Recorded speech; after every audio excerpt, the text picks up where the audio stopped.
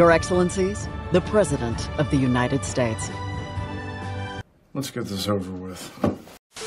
Look, I own a couple shotguns. I haven't shot them in a while because I usually just make target practice, skeet shooting. Because, you know, the Second Amendment didn't say you can own any gun. You can own any weapon. You couldn't own a cannon when the Second Amendment was passed. It's totally made up.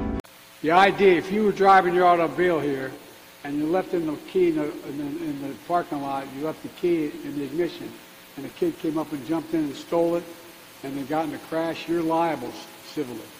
Why in God's name do people not have to lock up their firearms? Why is that not a requirement? All these mass murders, not this weekend, but have been because people have picked up, kids have grabbed stuff off of counters, off of the...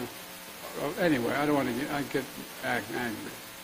We need to ban assault weapons and high-capacity magazines. You couldn't... Anyway, don't get me started. And all the studies show, by the way, people get from point A to point B faster on a train than their car. They take the train.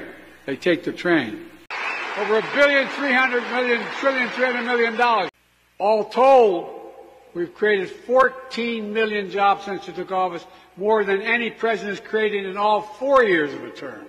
Wages are up more than inflation. 60% of workers say their income has not been enough to keep up with inflation. More than half of those who got a pay bump said their pay lost ground to inflation. The American Christmas Tree Association says Christmas tree prices are up 10% from last year. For the large part, we're talking an 8 to 10% increase. That's what our costs have gone up. We've all seen that. We've all felt it. My own family's felt it at the grocery store, just like everybody else. A holiday dinner could cost you more as well. Food is up 3.3% from last year. A lot higher if you factor in the last 2 years. The 2023 ISCS Holiday Intention Survey found that 42% expect to pay more for holiday gifts due to inflation. They started off making fun of it, calling it Bidenomics. Well, guess what? It is Bidenomics. We have a lot more to do to put our plan is already paying off. The numbers tell a different story, according to a new Fox poll, which says 78% of voters view the economy negatively, and 67% say the worst isn't over yet. With less than 1 year until the 2024 presidential election, Democrats are now ditching the term Bidenomics as the economy under Biden faces increased criticism. Take a look at these numbers. Since the president took office, consumer prices are up better than 17%. Gasoline prices up better than 35%. Credit card debt is up better than 40%. Wages, meanwhile, are down nearly 3%. And generally, people don't seem to be thrilled with Bidenomics. Yeah, they certainly don't. Look at that. 49% bad, 26% good in terms of how people feel about Bidenomics. Those concerns reflected in a shift in sentiment from small business owners. A CNBC SurveyMonkey small business survey showing a 13% drop in approval rating for President Biden, from 43% during his early days in office to just 30%. One of the senior guys in Amtrak, I became friends with all of them after all the years.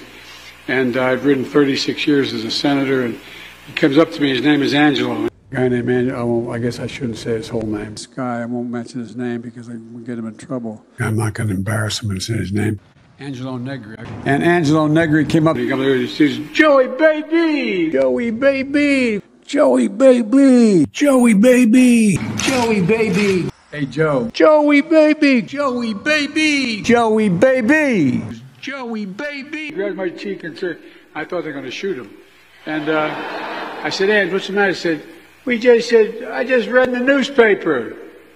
Because they keep meticulous mileage, how many miles you use an aircraft for the United States Air Force as vice president. I just read in the paper, Joey, you traveled 1,200,000 miles on Air Force. He said, big, I won't quote him exactly. He said, big deal, Joey. He said, we just had a retirement dinner in Newark, New Jersey. He said, just had a retirement dinner.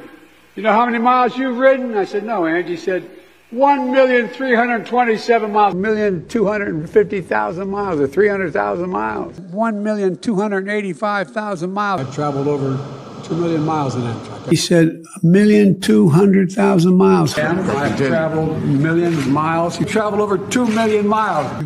You've traveled over 1 million miles on Amtrak.